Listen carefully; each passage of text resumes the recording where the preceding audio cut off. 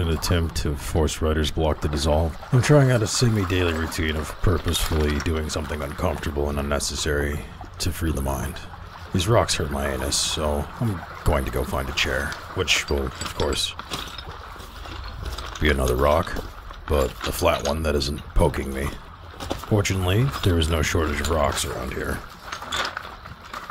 And here, I can get comfortable, so I can do the necessary teeny amount of thinking needed to relieve the mind. I'm thinking of things like how it's 60 degrees right now, how the birds are pleasantly singing their songs now every morning, and large, juicy, plump bazoingas and other things. I think about how I spent a few hours digging a trench in my backyard today, and how I moved several field stones into a pile to remove out of the trench.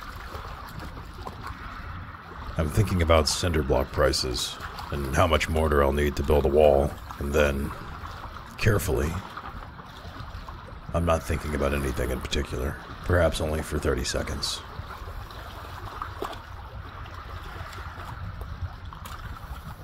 Perhaps I start thinking again, and breathing. A lot of time is spent thinking about breathing.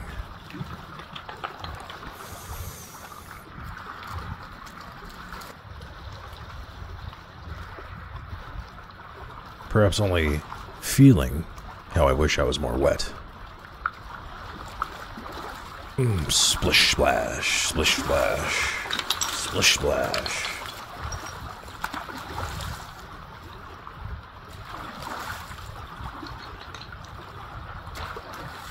And back to thinking. Or not thinking.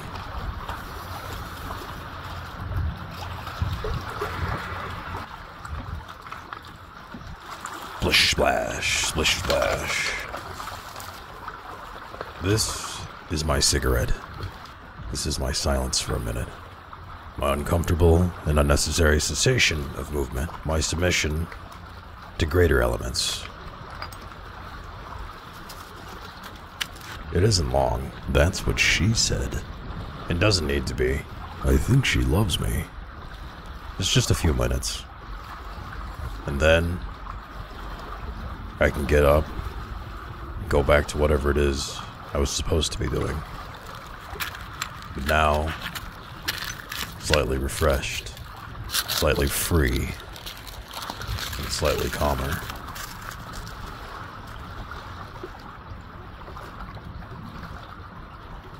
Splish splash, splish splash, splish splash, splish splash, splish splash, splish splash.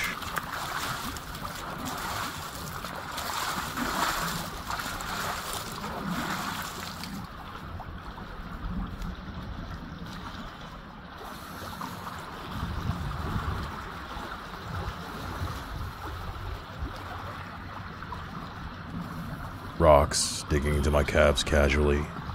The dog running around and playing all around me. The wind blowing gently. Cool water undoing tension.